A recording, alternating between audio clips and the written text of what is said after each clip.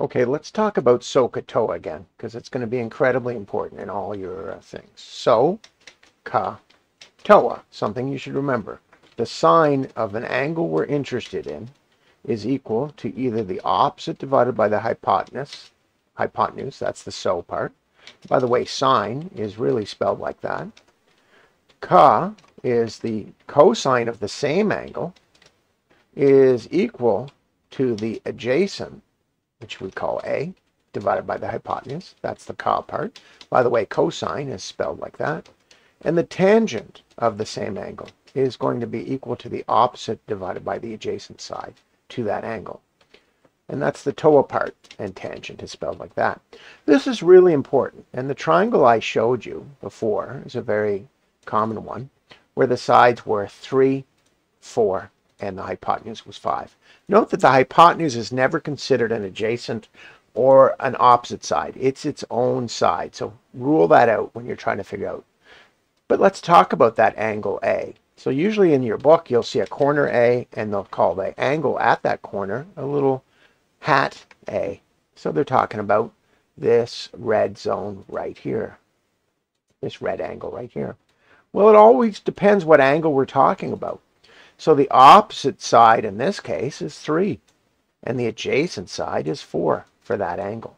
So for the red circle, right, for the red circle, we're talking about opposite is going to be 3, and the adjacent is equal to 4. But note that if I was talking about instead, I'm just going to copy that, for that circle degree, whatever that angle is, note that if instead I was talking about the other angle, so that's for the circle right there, if we call that angle over there circle, notice that there's another angle up here, x. This one we ignore down here, by the way, because it's 90 degrees. It's the right angle. That x has different criteria. So for that x angle, note that, and I should really make it green or a different color, the opposite to that x angle is 4, and the adjacent is 3. So it all depends on which angle we're talking about, because the opposite to that x angle is 4, and its adjacent is 3. And we're going to find something interesting. Let's talk about both of them, but let's focus first on that little circle angle. I taught you that if we were looking for the sine, we go to SOHCAHTOA. So the sine of that angle A is going to be the opposite divided by the hypotenuse. By the way, the hypotenuse in this case is always 5. So if we were to fill that in, we discover that it's 3 divided by 5. Notice that the hypotenuse is always the longest side and is always the denominator for sine and cosine. So it's always going to reach a decimal smaller than 1. If you don't get a decimal smaller than 1, you have not found the sine. This is very different than what the actual angle is. And in this case, to find this, we pull up our angle. We pull up our calculator, which first, there it is. So I'm going to pull up. And we have to go to our scientific calculator right there. And I have to put in that 0.6. Now, for trigonometry, I have to go to the second item, and I have to look for that -1. This is called the, what is it called? It's called the anti-sign. It's called the, it has another term your teacher will use. But we have to go with the one with -1 when we have the decimal. And it'll tell me that this degree, this angle, is this much. So we have discovered that angle, the actual in degrees, angle A, is equal to this much. And I'm going to round it up to 2 decimals. Actually, I'm going to round it up to there. Okay, I want you to degrees, and that's in degrees. Now, I want you to notice something. We know that a triangle can only have 180 degrees, right? So that angle right up there is that many degrees. And we know that there's a right angle here, right, of 90 degrees right there. So if we add that 36 to 90, we get 126.9 degrees. And there's only 180 in the triangle. So if we subtract that, we can predict what the other angle will be. The other angle will be 53.1. That's the angle up here. So that means this angle up here should be 53.1.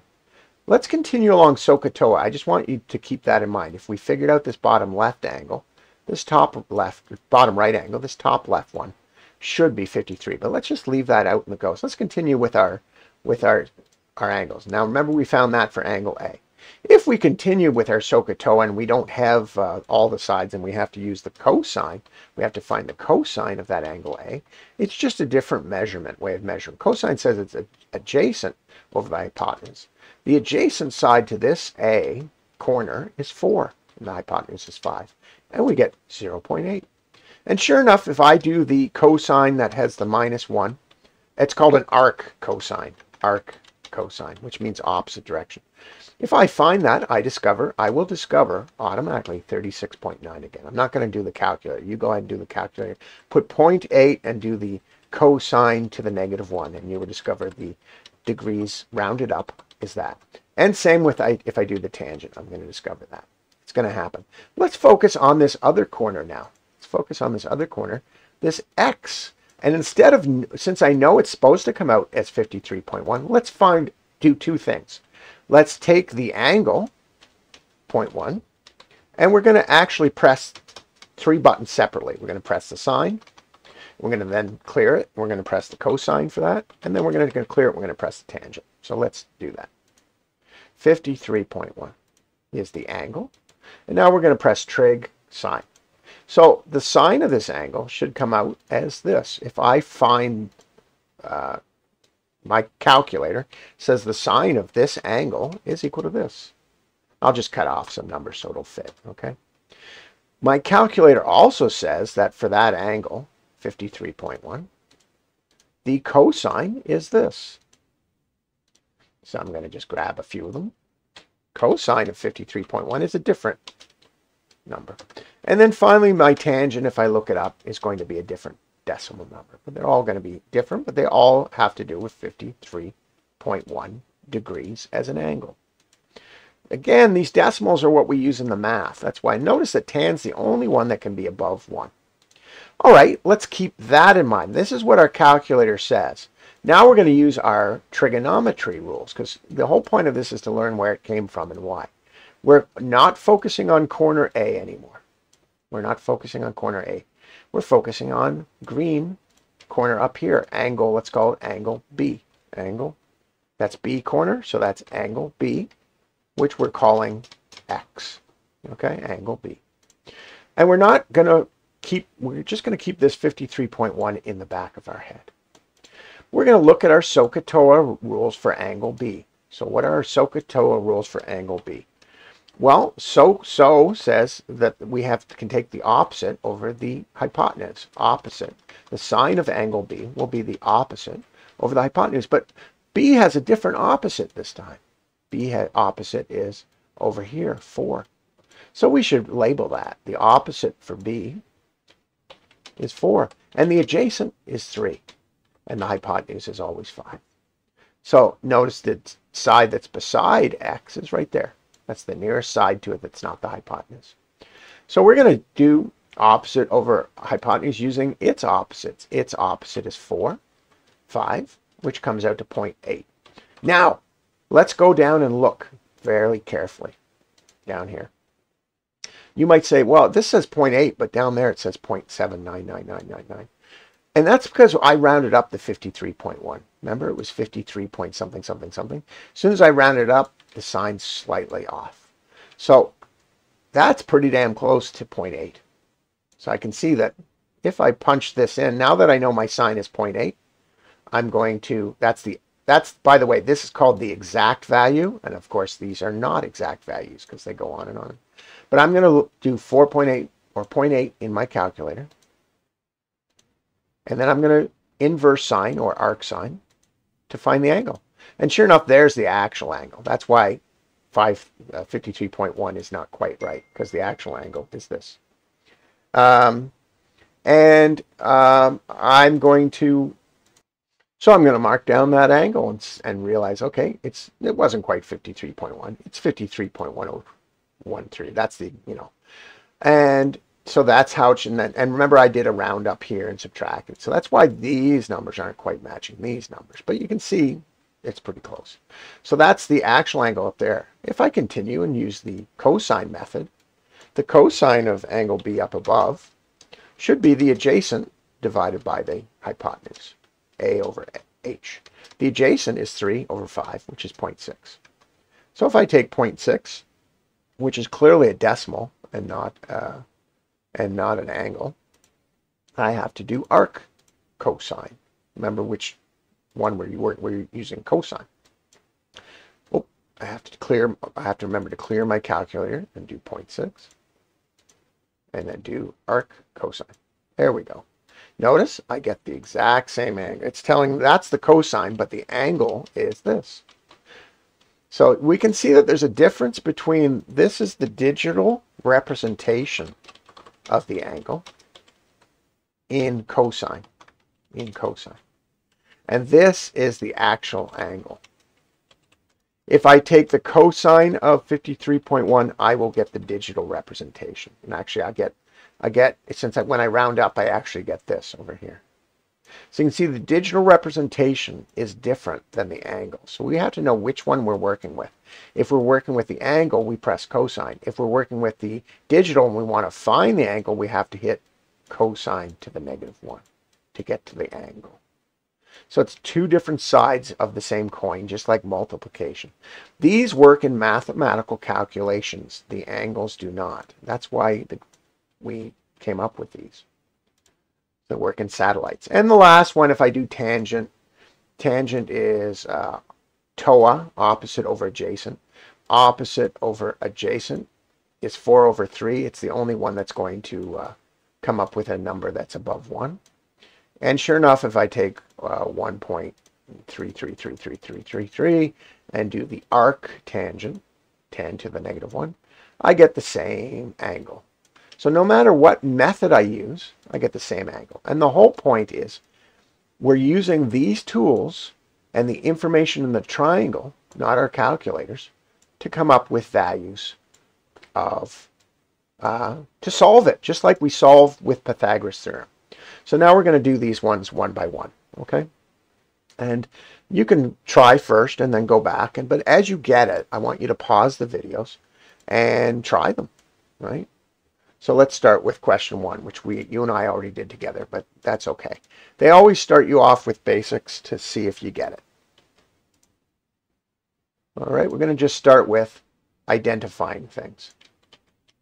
They want us to identify what's the opposite of angle A. Let's find angle A. Angle A will be in the same corner as corner A, so we have to find the opposite. The opposite side is over there, and as you correctly told me this afternoon, that is the side CB. You can also say BC. It doesn't matter which letter comes first, but obviously reading left to right, CB makes sense. What's the adjacent side to angle A? Well, the adjacent side is any side that's nearest that's not the hypotenuse, and that, as you said this afternoon, is side AC. And then finally, which side is the hypotenuse? It is obviously the longest side opposite the 90 degrees, and that is the side AB. The hypotenuse is always opposite the 90 degrees. And this, by the way, SOHCAHTOA only works for right angle triangles. You have to remember that. This is a tool for right angles, like Pythagoras. Pythagoras only works with right angles. So there we go. We've correctly identified those. And now let's go on. We're going to go to the next one. That's, obviously they're just getting used to identifying things. Number 2 has some stuff. I think the teacher excluded number 3. I wish she hadn't, because number 3 helps you go. But it always helps to just practice, practice, practice. These are obviously angles, aren't they? Those are all angles. And so we're going to just work on it. So obviously, what's the tan of 34, the first one? Well, clear my calculator. 34. Because I have the angle, I just go to trig and tan, and it's going to give me a decimal. Now remember, tan can be above 1. And I want to just point out. Boom. That's the answer for A. And they want it to 4 decimals. So we go 1, 2, 3, 4. Those are the 4 decimals we use. Only the last decimal is affected in rounding up. Since that's the last decimal is the 4th, we have to look to this number. 0 to 4, we do not round up to 5. Well, that's a 0. So we just get rid of everything else. So that's our answer for A. And I want you to keep that in mind. Okay. Now we're going to go to 78, the next one. Well, we just clear our calculator, press 78. That's an angle. So we just We don't do sine -1. We just do normal sine. Sine, that's going to give me the decimal, and it's going to be below 1. Now, notice that they want the decimal to the 4th degree, okay? 4th decimal, that's there. The next number determines only this one. That's below, that's 4 and below. So that means that's the answer. It does not round up. Then we're going to go to cosine 49. So we go to 49, trig, cosine, because it's an angle. And this is the number. But they want it to the 4th decimal. Here's the 4 decimals. We go to the last decimal, and we look at this one. Is it 5 and above? It is. That means this one rounds up to 1, 1 higher than the number it's at, and that's the actual answer. Okay? So that's how you round. You go to the number after the last one you're rounding to, and you see if it's 5 and above or not. And finally, that's an angle over here, 12. You can see that, the degree tells me it's an angle. So watch for the degree. And they want the sine. And there we go. This is the number they want right here. And then here they want the first 4. And then we got to look at the 5th. It's below 4. So that's my answer.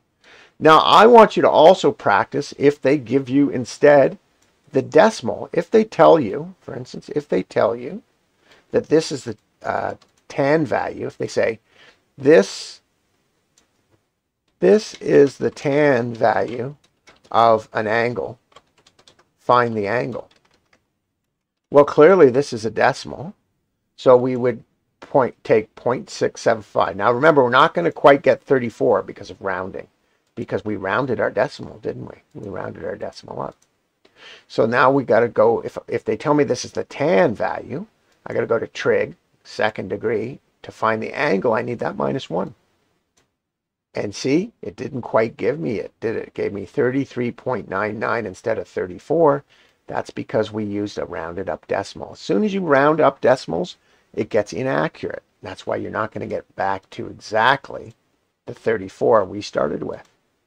But it's still, we can see that we're still close enough. The value we're dealing with that they gave us for this was the angle 33.999. Obviously, if they told us to round up to the nearest degree, that would be up here. We would write 34, which matches our part A. It will work for all of that. If, for instance, instead of tan, they told us this is the sine value of our angle, Find the angle. We would take 0.9781. We would go to trig. We're trying to find the angle because they gave us the sine value, so we got a -1 or arc sine. And we discovered, yeah, look at that. It's not quite 78 though, is it? It's because we rounded up the decimal before. But if they told us to the nearest degree, that's a 9. So that would round up to 78. And we would get it rounding up. So you can see that we can find the angle in the reverse direction if they give us the decimal, or we can find the decimal if they give us the angle. In this case, it's clear each time they've given us the angle, so they want the decimal. So you do not do the -1 for these. You just press the sign. Okay, let's go on.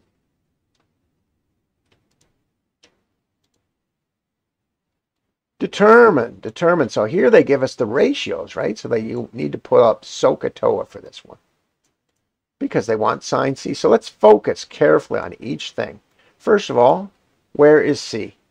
C is right there. So we should find C's adjacent, C's opposite, and C's hypotenuse. Well, the hypotenuse is always going to be 15.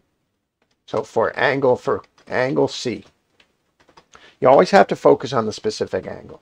Angle C, the adjacent, is going to be the 17. It's right beside it. The opposite is going to be the side opposite it. And, oh, look at that. I already made a mistake. Where's the right angle? Right angle's up at A. So the hypotenuse is actually the opposite of right angle, is that. So what's the nearest side that's not the hypotenuse to C? The nearest side of the hypotenuse C is the adjacent. And what's the opposite of angle C? The opposite is 8 centimeters. So just be careful. Maybe always start with finding your 90 degree and your hypotenuse so you don't make the same mistake I just made. That means the nearest side that's not the hypotenuse to C is that. That's the adjacent. And the opposite is the opposite side over there. So now that we have the opposite, we can take our SOHCAHTOA rules and we can answer let's focus on side C. So this one's side C and this one's side C. The others are side B. So we're going to focus on that. Well, so they want the sine of C, and look at this. They clearly want to write it as a decimal to 4 decimal places. So we've got to determine each ratio. Well, the first one, A, is sine. So that means sine is so. So what does so mean? That's why we memorize this. So means the sine of our angle C is equal to our opposite divided by our hypotenuse. Great. That's a lot to work with. So what do we know? Well, we know they want the actual sine value in decimals. And we know the opposite. We wrote it down. The opposite's 8 centimeters. And the hypotenuse is 17 centimeters. Notice that the terms centimeters cancel out. And we just get a ratio. 8 divided by 17. By the way, this is called the exact value of our sine. It's a fraction. If you use the exact values, you won't have any decimal rounding up issues. Sometimes teachers will say, find the exact value. And that's what they want there, the fraction. Because watch what happens when I take 8 and divide it by 17. I get a very long fraction that goes on. This is not accurate because it goes on forever, right? But we only need the first little bit. Now she wants to the 4th decimal. 1, 2, 3, 4. That last number is the number we're concerned with, 5. And we have to look at the number after it to see if that number after it is 5 or above. The number after it is indeed 5 or above, which means it rounds this number, the 5, up to 6. And that's our answer, to 4 decimals. If your teacher wanted it even higher, if your teacher said to 6 decimals, you'd have to go to here. And then if you look at this last number, the 8 right here, the number after the 8 is the 2.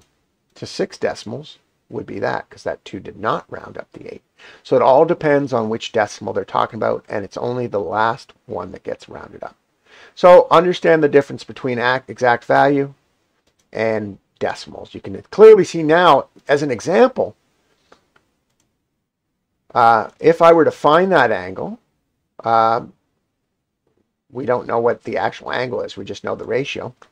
I am not going to get the same angle as if I use this number.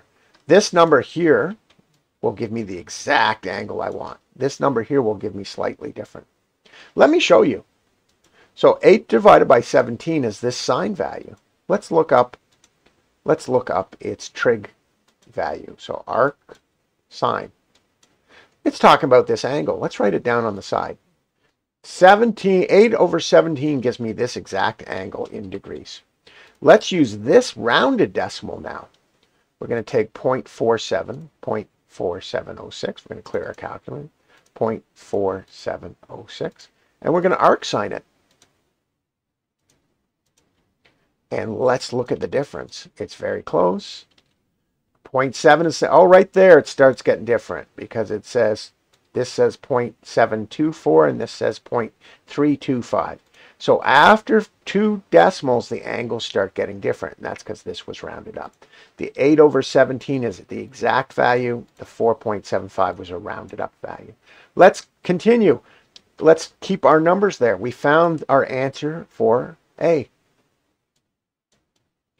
The rest are very much the same process. They're the exact same process over and over and over again. It's very important you do them, so I want you to stop the video and try to do the next ones with the same technique.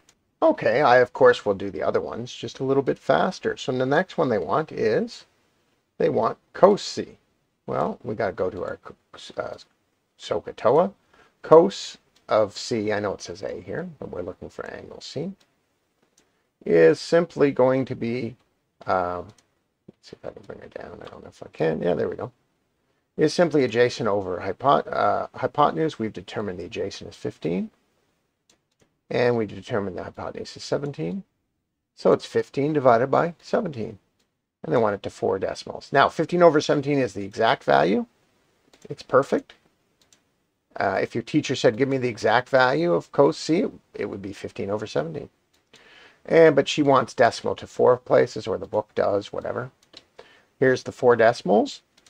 There's the number after the 4th decimal, so obviously it's higher than 4. So that is our answer.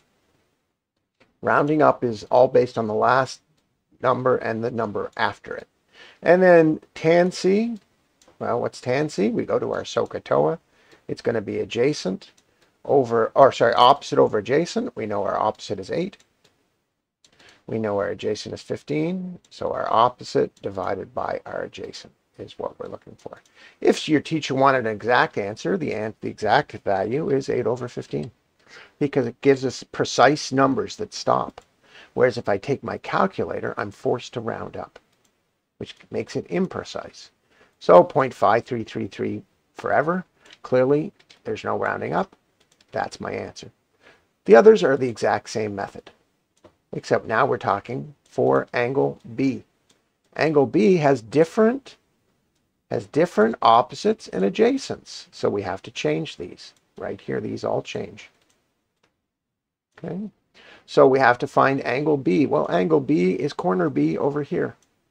So let's ignore that line that goes to 8. I should have erased it. And maybe I still can. Let's see. No, I don't think I can. That was pointless. Ooh, I did. Good. So we're going to just focus on angle B this time. We got to find tan, cos, and sine, all 3 of them. Angle B, the hypotenuse is still 17. The opposite's 15 and the adjacent's 8. I want you to notice that this opposite of C is the adjacent of B. And the adjacent of C is the opposite of B. This will become sort of important later. So we'll get into it. So let's do this again. They want a tan of B. Well, according to SOHCAHTOA, tan is opposite over adjacent. So we should find the opposite value. So we know hypotenuse is 17. We know the adjacent is 8 centimeters. Should be centimeters, but the centimeters cancel out. And our opposite is 15. And we just punch in our values. So they want opposite over, adjacent. Well, our opposite is 15, and our adjacent is 8. 10 is the only one that can become a number above 1. So 15 divided by 8 is our exact answer. And the 4 decimals, this is our, oh, look at that. That is very precise. And guess what? If they say to 4 decimals, you actually include a little 0 here because you want to show 4 decimals here. Even though there's nothing, on your calculator, it just says that. 4 decimals, that 0 indicates that we're precise to 4 decimals. So that's what you would do for a missing 0. You'd make sure you have 4 numbers there, essentially. So cos B, according to SOHCAHTOA, cos B, cos is ka, so that's adjacent over hypotenuse. Our adjacent value is 8. Our hypotenuse is 17. Notice that for cos and sine, we're always going to get below 1 because hypotenuse is in the denominator, and the hypotenuse is always the biggest number. So anytime a small number is divided by a bigger number, you're going to get a decimal. And this is the number we get. Now, I wish they'd asked us to compare the cosine of this number to the sine of the other one, because there's some interesting things going on, but I don't want to confuse this. And finally, sine of B is the same as SOHCAHTOA, so that's opposite over adjacent. Opposite over, hypotenuse rather. And our opposite we've listed as 15. It's important to list them for each angle because they change. Our hypotenuse is the only one that stays the same. And of course, we're going to get less than 1 because 15 divided by a bigger number, 17, will always give less than 1. And to 4 decimals, notice it goes on and on and on. And the 5 is after the 3. So that means this 3 becomes a 4. And that's it. That's the values. As I go, I always want you to stop the video and then try it yourself as you go. And stop the video before I do so. You can watch one example and then try it yourself. And sometimes that works out well and sometimes it doesn't. Now we're going to go into some conceptual things. So we're going to go on to number 7. And I think I need this triangle on the left. Okay. It says calculate the measures of x. So where's x? There's x. It's a missing angle. There's y, missing y. To the left to the nearest degree, which means we're going to round up with no decimals, using one of the primary trigonomic ratios.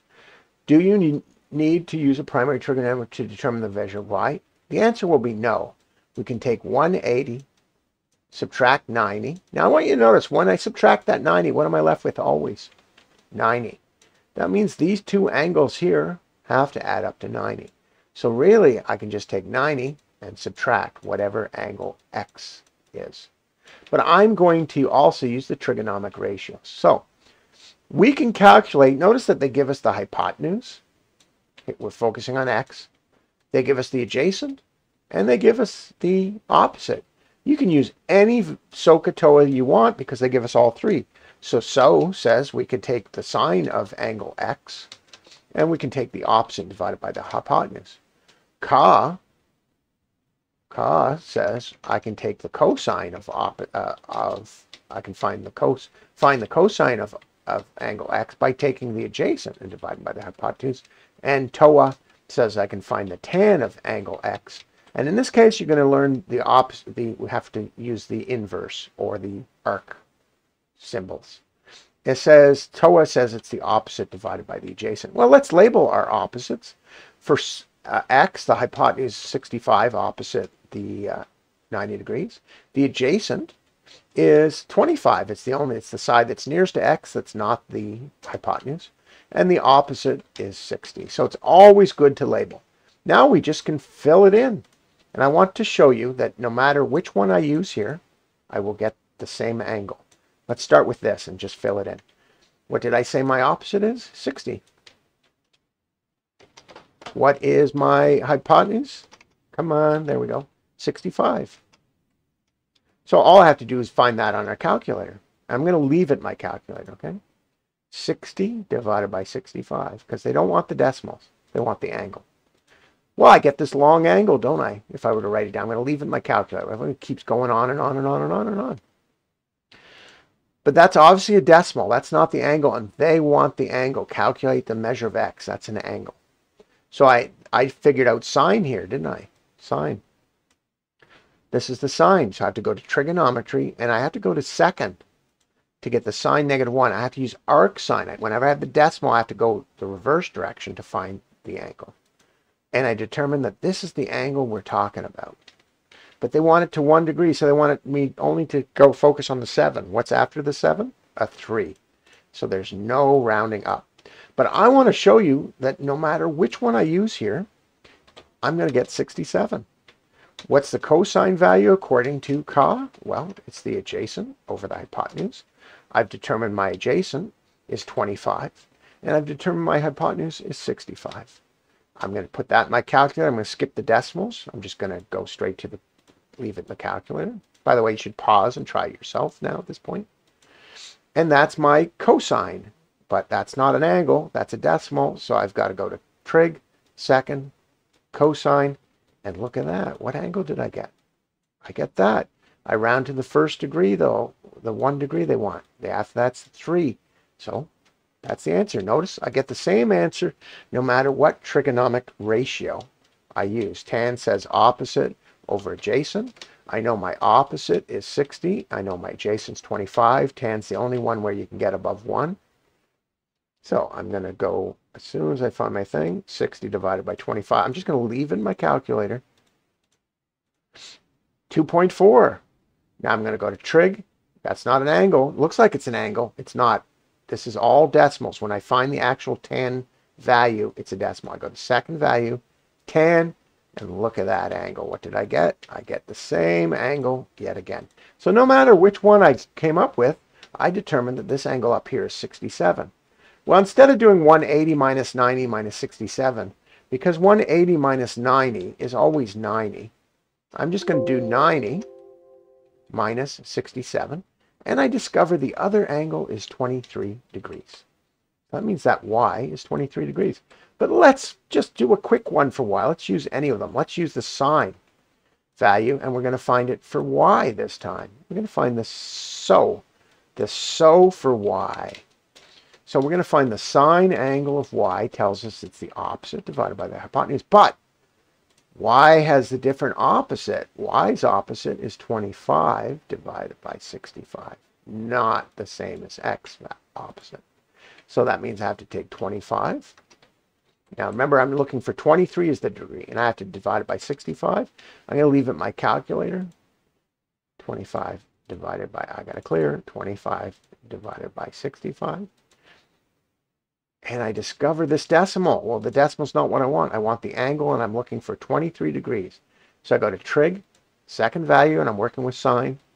So look at that. It's 22.6. And you might say, how come that didn't come out with the same value? And that's because we rounded the other angle up to 67. So if I round this to 1 degree, notice it's 22.6. What's this number? It's above 5, so it rounds it to 23. So you can see that the exact angles are slightly different from the rounded angles. That's the exact angle. It keeps going, so it's not quite exact, but it's more precise, I should say, than 23. But we found it two ways, subtracting from 90 or SOHCAHTOA. But that's what they're asking you to use your knowledge of triangles to figure out 23. I want to point something out right now. Notice that the cosine of y is equal to the adjacent divided by the hypotenuse. And notice that the hypotenuse for both of them, we'll put it in the middle, is always 65. It's always the same number. But the adjacent for y is 60. So that means if I was to find the cosine of y, it would be 60 over 65. Now stop. I'm going to go over to x corner, the x value, and I'm going to find the sine of x. Well, I know according to SOHCAHTOA, the sine of x is equal to the opposite divided by the hypotenuse. Well, the hypotenuse is always 65. So all I have to do is find the opposite side of x. Let's go of x this time. The opposite side of x is 60. So it's going to be opposite side of x. Opposite side of x. Sine x is equal to 60 over 65. Oh, look at that. Stop. The cosine of y is 60 over 65. The sine of x is 60 over 65. That is because y's opposite is x's adjacent. Since we use in cosine here, since we use, y's adjacent is x's opposite. Since we use the adjacent for the cosine for y and the opposite for the the adjacent for the cosine of y and the opposite for the sine of x, we end up using the same numbers. This means that the cosine of one corner of any angle is equal to the sine of the other corner. It also means the sine of y is equal to the cosine of x. This will become important later. The tan has really no relationship. You're going to discover that the tan of y is, the number is going to be equal to the 1 over the tan of x. But let's forget about it. This is more important. Not part of the book, but it's an interesting observation. Let's move on. Number 8. Solve for x. This is interesting. This seems confusing at first, and then we can say, oh, wait, it's sort of algebra.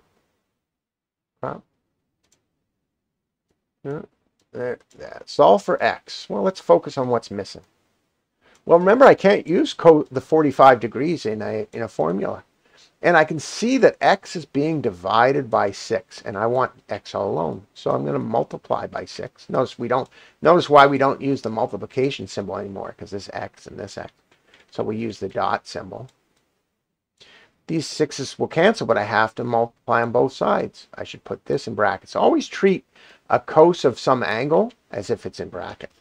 So these will cancel, which means that x is actually equal to 6 times the cos of 45. Notice that I'm dealing with an angle, not a decimal, so I should just use the cos of it in the calculator. So I should just punch in 45 for the angle, go to trig, and we're dealing with cos. And if I were to write it down, I'm just going to leave it in my calculator. That's the decimal that would go in there. That's the actual thing that we can use in a calculation. But I'm going to multiply it by 6. I'm going to multiply it by 6 because we're multiplying it by 6 here. And I get this, 4.24. And you might say, well, what the hell is that? It really doesn't have a role yet. It's just they want you to learn how to solve missing numbers. So all they're really teaching you is that the cos of 45, if 6 is the denominator, would be 4.2426. Oh, and notice they want to one decimal place. So 2 has a 4 after it, so it's that.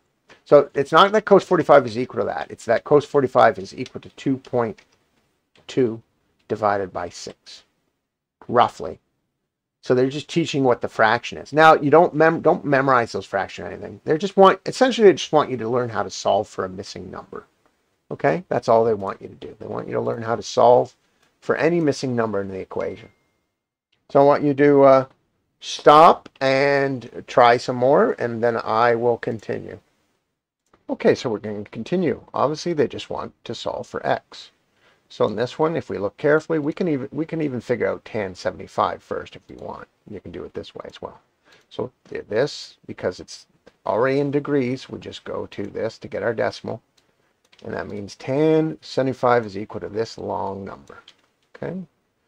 And it's also equal to x divided by 20. And we're trying to solve for x. So what is happening to x that's harassing x? It's being divided by 20 on each side. And we have to multiply. This will cancel out the 20 on this side.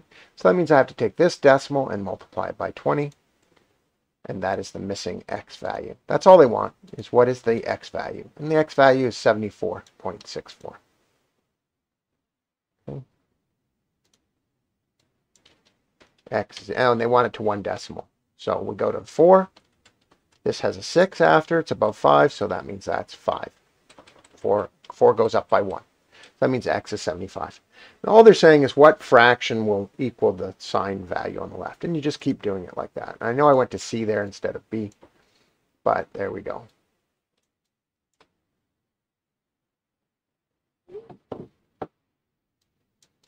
This one, let me show you the two methods here.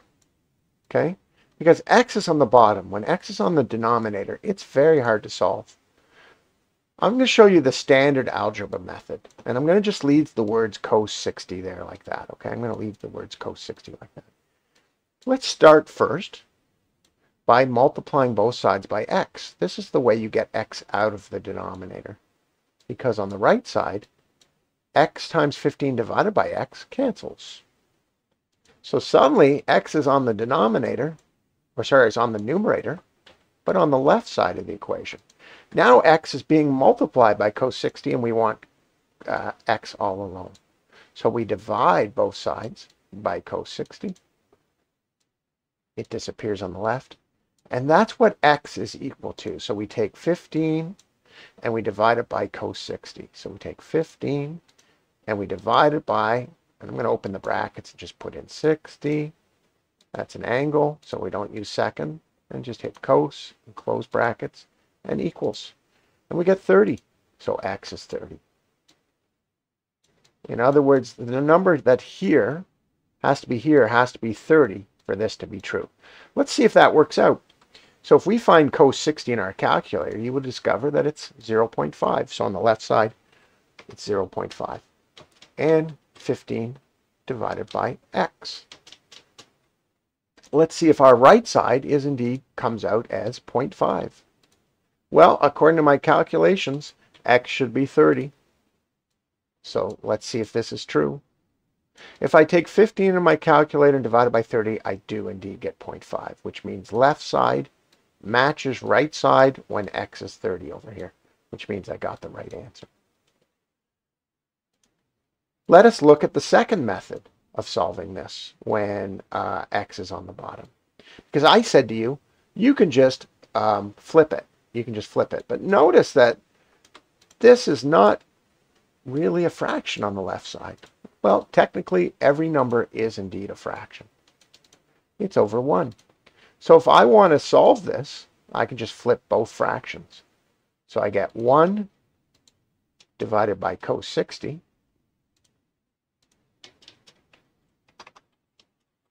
is equal to x. Let's see if I get 30 this way. X divided by 15. What is x being harassed by this time? X is being harassed by 15. Now we can solve 1 over 60 if we want. But let's see what happens when we first get rid of 15. We multiply 15 on both sides. So 15 on this side. 15 is essentially over 1.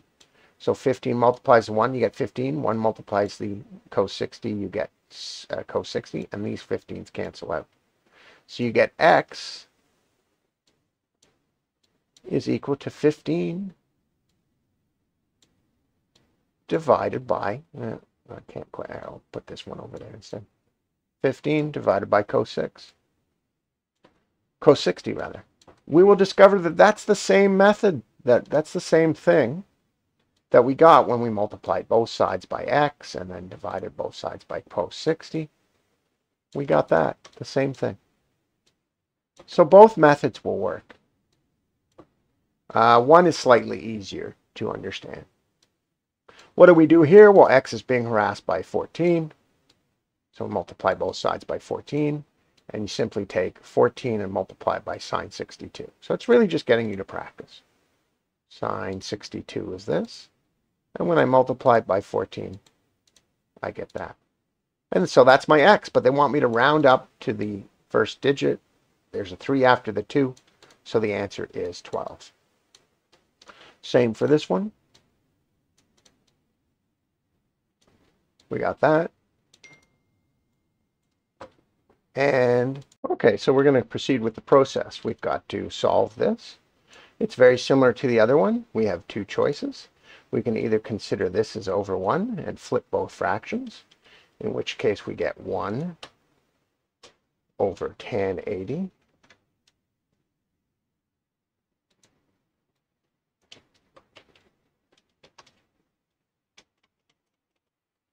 And we can solve for x by getting rid of is equal to x over 12. We multiply by 12 on both sides. This cancels, and this becomes 12 over here. You can work that out. So we discover that x is equal to 12 divided by tan 80. So that's the cheap way. The reality is whenever you have x at the bottom, you have to get it off the bottom. You'll discover you get the same thing. You have to multiply both sides by x. It cancels out on the right side. But now we have x at the numerator on the left side. We have to divide both sides by tan 80 to get rid of the tan 80 that's affecting x. And you get this. Same thing. So that means we just have to take 12 and divide it by, and you just go 80 tan. And don't forget to hit equals, because that's the tan of 80. That's not the answer. 2.115. And they want it to 1 decimal, so it's 2. So even though it's 2.111, they want it to 1 decimal place. Okay. So it's 2.111. I might have made a mistake on the other ones. So it's got to go to 1 decimal. So it's 2.1. So that's x. And then finally, let's see, that was d. So we got this one. Same thing. Let's do the proper way. We can't have x in a denominator. We have to multiply x on both sides. It cancels on the right side. Now x is being harassed by sine 45. Just treat sine 45 always in brackets as something that's being multiplied by it. Move it together. Don't treat the 45 separate from sine. So you have to divide both sides by sine 45. It disappears on the left. We get x is equal to 10 divided by sine 45.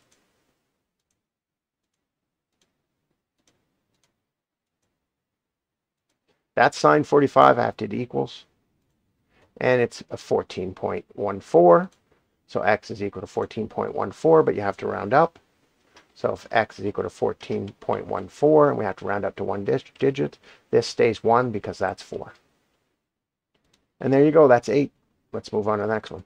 Okay, next one. We have to solve for the angle. So they use this symbol over here. This symbol here is a Greek symbol. It's called theta. So if your teacher ever says theta, that's what they mean. It just means a missing angle. So we have to solve for that. They have to determine the length of x. And then they also want the primary, they just want the primary ratios for that. So they don't want us to solve that. They just want us to come up with the primary trig ratios. What are the primary ratios? They are sine. So according to SOHCAHTOA, sine of the theta is equal to opposite over hypotenuse. Cos of theta is equal to the adjacent over the hypotenuse. And tan of theta is equal to the opposite over the adjacent.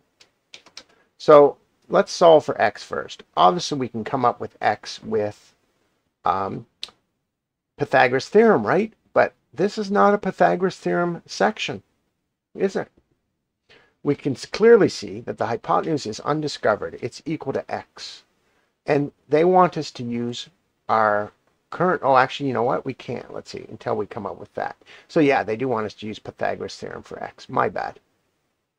So let's start with x. So x here is the hypotenuse. So we know a squared plus b squared is equal to x squared. Normally they would give you the angle so that you can use this method to solve x, and we'll get into that.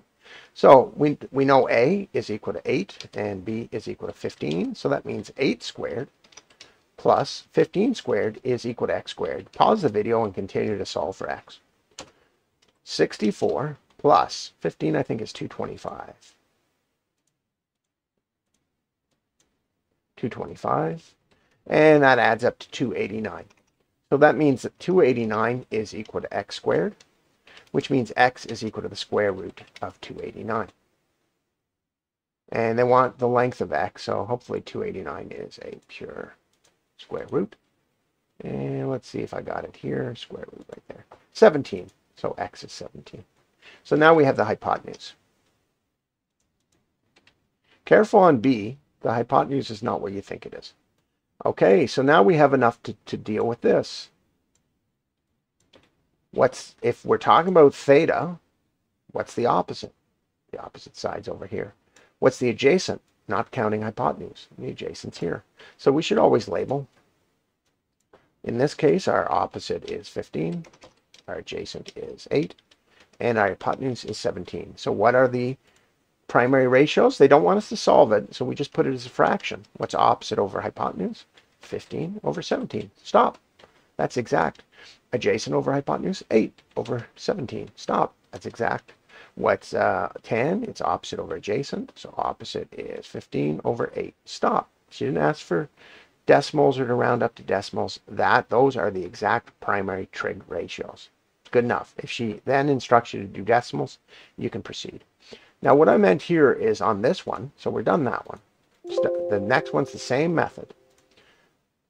Notice that on the next one, it looks like the hypotenuse is up here, but it's not. The hypotenuse is opposite the 90 degrees, so that it's there. So that means hypotenuse, and actually I should come back because I'm going to keep all of these here. We're just going to have different values. So that means the hypotenuse here is actually 13. A is equal to 12 and B is equal to x. We don't know x, but we do know that x squared plus 12 squared is equal to 13 squared, which means that x squared is equal to 13 squared minus 12 squared, which means that 169 minus 144 means x squared is equal to 25. If we take the square root of 25, we discover x is 5. We now have our situation, but now let's look at the theta they want and figure out what our opposite is. Our opposite, not counting the hypotenuse, is going to be 5. And our adjacent is not the 13, it's the 12. The hypotenuse does not count in those. So that means our adjacent in this case to theta is 12. Notice that the opposites change depending which corner. The opposite's 5 and the hypotenuse is 13. According to this, sine of theta is going to be opposite over hypotenuse. 5 over 13. Stop. That's exact. You can stop right there. Cos is adjacent over hypotenuse. It's 12 over 13. Stop. Tan is opposite over adjacent. Opposite's 5 and adjacent's 12. There you go. We're done 10. exacts are always better than decimals. Okay, on to number 1 of the next section. I've written it in your assignment what pages these are. Isabella is flying a kite. What? Why does Isabella get to fly a kite? When the kite is 15 meters above the ground, it makes an angle of 50 degrees. So this is the angle they're talking about, not here. So they're just telling you the angle to the person flying the kite. If Isabella is holding the string 1 meter above the ground, okay, so that's interesting. 1 meter above the ground. Okay, so that's a weird factor. So if she's holding the kite 1 meter above the ground, it means it's not 15 meters over here, and that's kind of a weird. How much string is released? Round your answer to the nearest meter. I find this question really annoying and crazy because they've really added a complication to it. Here's the complication. If the kite is 15 meters above the ground, but Isabella's string is 1 meter above the ground, that means this line here creates a triangle here that is not 15. It's 15 minus that one space right here. So that's kind of pointless what they're doing. So that means this distance is actually 14. We also don't know anything else. That 1 meter does not play a role. So I'm going to get rid of it except to tell you that side is actually 14. But we do have the angle and what appears to be the opposite side of that angle. Let's look at SOHCAHTOA and see what SOHCAHTOA has in it. SOHCAHTOA. Well, it says that the sine of any angle is equal to the opposite over the hypotenuse. Well, we don't have the hypotenuse, but we do have the sine, we have the angle, and we have the opposite. So that means I can figure out, divided by h, that means I could figure out the h, but the h is at the bottom, and it's a bit of a hassle. So let's look at some others. Over here, the CA says the cos of the angle is equal to the adjacent divided by the hypotenuse. Well, we don't know the hypotenuse or the adjacent, so that's not really going to help us. We just know the 50 over here. So we should skip that one. Well, you need only one missing information. And the tan of the angle is equal to the opposite over the adjacent. And we have the 50, and we have the opposite, and we're missing the adjacent. But again, the adjacent's on the bottom. So it doesn't matter which one we use. We are going to have something at the bottom. So let's focus on this one. How do we get h off the bottom? Well, we could either flip the fractions, which is easy, or we can do the algebraic method. We have to multiply h on both sides to get h at the top. Treat that as if it's in the brackets. These h's cancel. So I'm left with 14 is equal to h times sine 50. I can divide both sides by sine 50 to get rid of the sine 50. And we're left with h is equal to 14 divided by sine 50. So that means that's what my h is going to be. How do I figure it out? Well, 50 is an angle, so I should take 14 in my calculator and divide it by sine. Well, let's do it separately. Let's solve the sine 50. Here's sine 50. And I'll keep all the decimals. Trig, sine. It's an angle, so I don't do the inverse. And there's sine 50. So that means h is equal to 14 divided by this number. H is equal to 14 divided by that number. So I could, solve in the number, save it in memory and all that stuff, and then do it. Or I can just say, okay, it's 14 divided by 50 sine. In your calculator, you might have to do sine 50. Go to trigs and hit sine. Now that's not the answer, that's just sine 50, and we have to hit equals, and we get 1.305. Now we can do it like that. And that's what I know I got the wrong answer because that's not the correct hypotenuse. So let's see if I can try that again. Sine 50 is equal to opposite over the hypotenuse. Opposite's 14. Flip both sides. I did it. It's 14. I did that wrong. Oh, hang on. 14 divided by, it's 14 divided by that. So it should become a bigger number. So I got that wrong. So I'm going to do, because there's too much in my calculator, 14 divided by sine of 50. In this calculator, do sine first, or 50 first. And then that's the sine 50 I have to hit equals, and I get 18.275. So that's going to be the answer. Or I can, in my calculator, store that sine of 50, and then I can do 14 divided by the memory. Oh, it's no longer in there. So I could have stored it in memory. It's a long way to do it, though. Now I have it in memory, and then I can just take 14 and divide it by the memory and get the same answer, 18.275. Which means, depending on, since we're all in one decimal here, I can either write it as 18.28, or I could just write it as 18. It depends. Since the other one's in just no decimals, it's probably 18.18. But really, see how much I'm rounding up there? It really gets inaccurate with that. To figure out the adjacent, I would not use Pythagoras because we rounded up. I would use this technique over here. Tan of 50 is equal to 14 times adjacent. I don't know the adjacent. I'm going to multiply both sides by the word adjacent. It's going to cancel here. Tan 50 is multiplying adjacent here, so I'm going to get rid of tan 50 by dividing both sides by tan 50. And I'm left with adjacent is equal to 14 divided by tan 50. So let's do that in our calculator. 14, clear our calculator every time.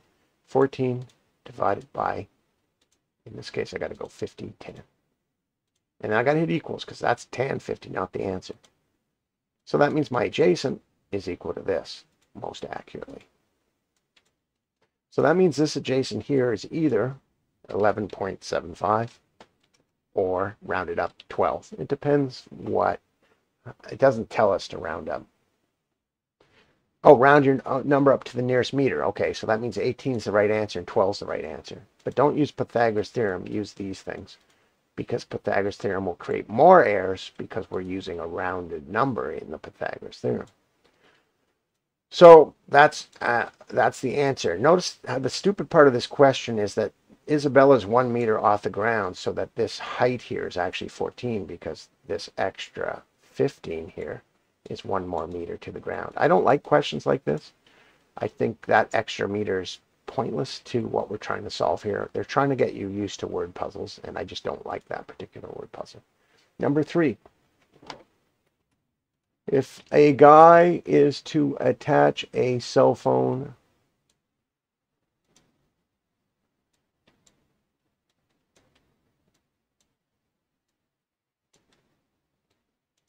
wires attached to a cell phone tower, shown at the right. Guy's wire is 30 meters long, so essentially we know the hypotenuse.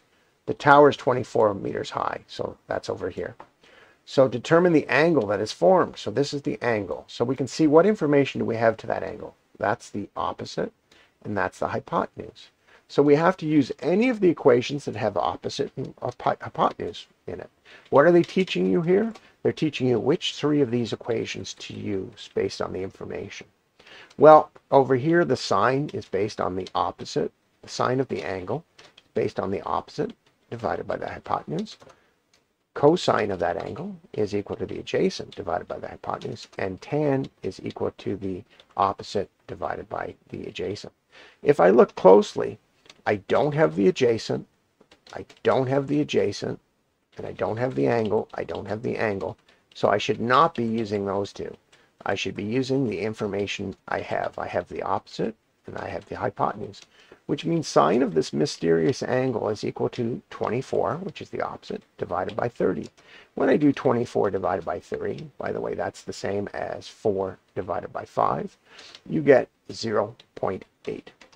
Sine of angle is equal to 0.8.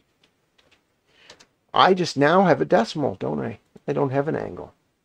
So that means I have to go to trig second degree and press sine, and I discover my angle is this.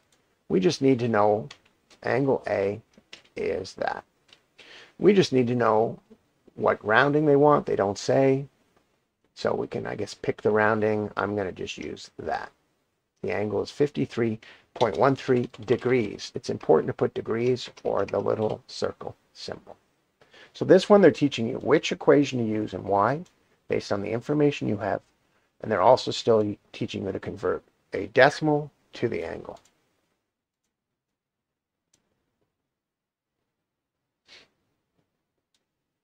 Okay, this one's all words coming up. Number 4. A tree that was 9.5 meters tall. Let's start with that. We're talking about a tree that is 9.5 meters tall. So we know that it's 9.5 meters tall. It is casting a shadow that is 3.8 meters long. Where are shadows? They're on the ground. What is the elevation, angle of elevation? Let's talk about that. 3.8 meters on the ground. Angle of elevation is when somebody is standing on the ground looking at that horizon this way. So I'm standing there looking. And the sun is up here casting the shadow. The sun is casting that shadow. And I turn my head from the horizon up to look at the sun.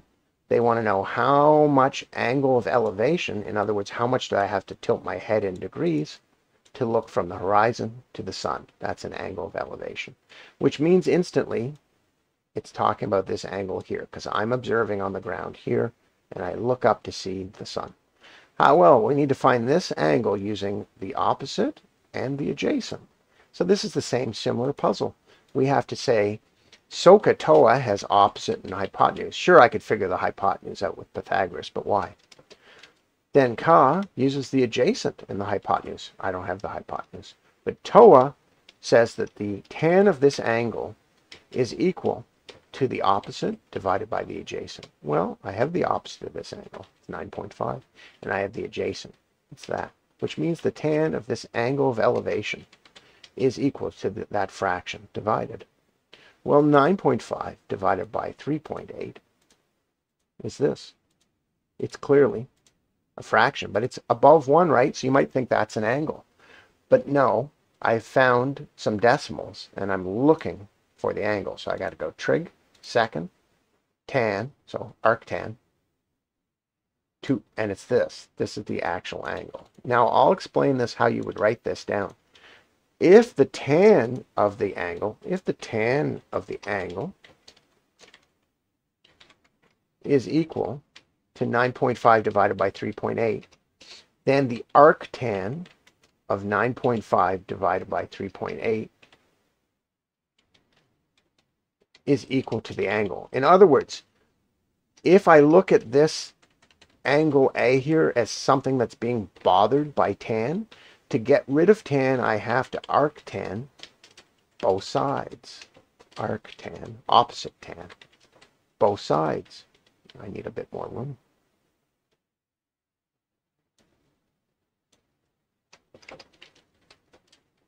It's arctan of tan, just a square root of a square or multiplying a division, cancels out. So that means this tan word and this arctan word cancel out. I'm left with angle A. Angle A is equal to the arctan, which is just tan to the minus 1, tan to the minus 1 symbol of 9.5, 3.8. That's how you can kind of wrap your head around it. And when we discover that, they don't tell us what they want us to round it up to, but that's the angle. I have to lift my head 68.19 degrees in order to see that sun.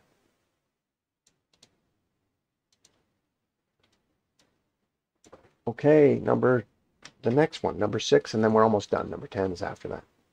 Number 6.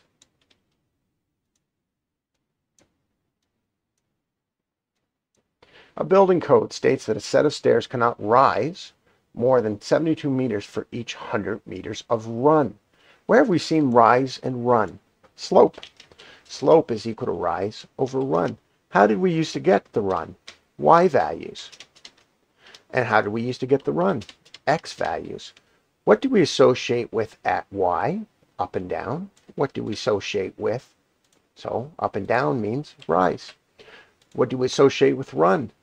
Left and right. So X, or horizon, is associated with run. They tell us this cannot rise more than 72 centimeters. compared to the run of 100 centimeters, which makes sense because it'd be too steep. So really, if I was to draw this properly, it would look something like this. There we go. And then if I'm going to make my stairs, obviously the stairs would look more like this. And the reason they have these rules, because if I make this too high, people can't climb up that. It's just, you'll fall. You'll have many people broken legs. So I have to make it sort of less steep. But really, they don't draw on the stairs like that. They just show the angle like that. What is the maximum angle? So what is the angle? That's the maximum angle at which the stairs can rise. Well, we can see that to this angle, they've given us the opposite and the adjacent. So we should use the thing that has opposite and adjacent in it, which means tan of our angle is equal to the opposite and adjacent. That's TOA uses opposite and adjacent. We don't know our angle, but we do know our opposite and we do know our adjacent. So we're now, our tan of our angle is equal to that, or we can arctan both sides of tan angle A and arctan both sides here, 72, which is 0.72. And arctan here cancels out with tan, and I'm left with whatever. So that means angle A is arctan of 0.72, which is 72 divided by 100. So that means I can just take my calculator and take 72 divided by 100 and arctan it. This is my angle. So that means they cannot rise higher than 35 degrees. 36 is too high. 35.75. They round up, it's 36. But they don't say round up or anything. So you should never rise your stairs higher than that angle, or people will fall and break their legs. Or elderly won't be able to rise it. It's a building code. So you can see that even basic math has an application. For instance, if you built a house with higher stairs, and you have to get everything inspected when you build a house, and the inspector comes in and sees the higher angle, he will say, tear down the stairs and rebuild them, which costs you a lot of money. Building one set of stairs costs about $10,000, which means that's $10,000 down the drain if you ignore this basic math principle. People get this. You might think that's not ever going to happen. It happens all the time. People get told to rebuild something all the time because they ignored a math or a code. After an airplane has traveled 350 meters. Strong winds, however, have caused the plane to be 45 kilometers west of its planned flight. How many degrees is the plane off? Well, after 1 hour, plane has traveled 350. So that's the actual flight path. It has traveled 350 kilometers. It is 48 kilometers west of its goal. Its goal was up here. This is where it was trying to go. This is where it's ended up, 45 meters west of its target. West is left. In a compass, north and south are up and down like y-axis. East is right on the x-axis and west is left. You might have to memorize this compass sometime anyway. So north, south are opposite. West, east is left and right. North is always at the top of the compass on a map as well. So that means it went 48 kilometers west. So this line over here is 48 kilometers. How many degrees is the airplane off course? So it's clear we want to see this degrees. We have the hypotenuse and what appears to be the opposite. We just need to figure out which one has the opposite and the hypotenuse. Well, so has the opposite and the hypotenuse. Sine of our mysterious angle is equal to opposite divided by hypotenuse, which is 48 divided by 350. If I arc sine both sides of sine angle A, I have to arc sine 48 divided by 350, which means this arc sine and the sine cancel out, which means my angle A is equal to the arc sine of 48 over 350. So I take 48 divided by 350.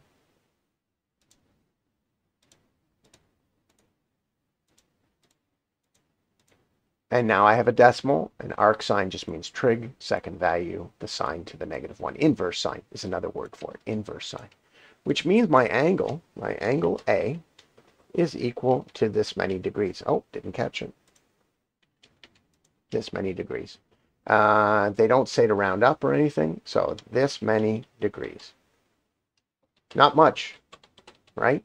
Interestingly enough, the longer you travel off course, if he'd ended here, he wouldn't be that far off course. If he'd ended here, he wouldn't be that far off course. When he ended here, he was 48. If he keeps going, he keeps getting further and further off course, which means small degrees of error get bigger and bigger the longer they are applied. It's a useful concept for anything. And that's question 10, and that's it. And that's all the 10s on this next assignment.